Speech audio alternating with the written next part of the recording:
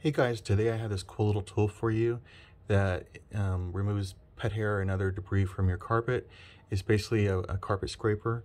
I vacuumed the staircase yesterday, and as you can see, this is from this step. I'm gonna show you how this thing works. It's really strong. It does a really good job. All you have to do is do this.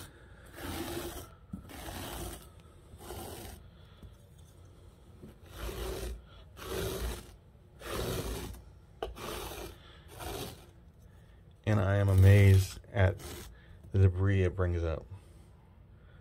This is all stuff that's just deeper in the carpet. It does pull up a couple of these little pieces of the carpet, but this is really a cheap carpet in this house. But look at all this little hair that is deep in the carpet. It's kind of gross. I can't believe it really does such a great job. It's very strong. The handle is very good, and you can use either side of this, so you can go this way or that way.